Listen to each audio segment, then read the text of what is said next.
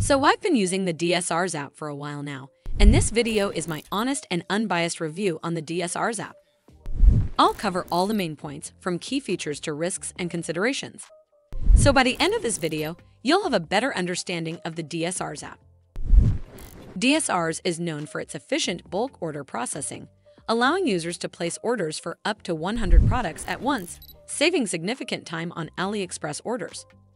Plus, the app's automation tools cover everything from syncing inventory across your store to real-time updates on product availability.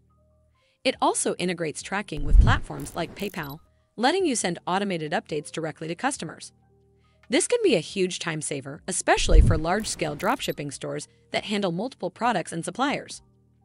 DSers goes beyond just basic dropshipping tools by offering multi-store management, a valuable feature if you're running multiple Shopify stores or even stores on platforms like Wix or WooCommerce. With this, you can set specific product rules for each store, all managed under one DSers account. Another standout feature is the ability to create product bundles and special offers like buy one, get one free deals, which can boost your average order value and keep customers coming back. On the pricing side, DSers offers a free plan with essential features, like managing up to 3,000 products across 3 stores. But if you're scaling up, you may want to consider the paid plans for additional perks, like higher order processing speeds and priority customer support.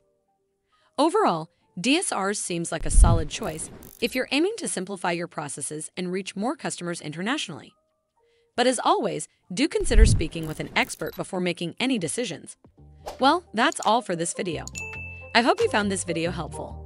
And if you did, make sure you give this video a super thanks by clicking on this heart icon to help support the channel, and don't forget to hit that subscribe button.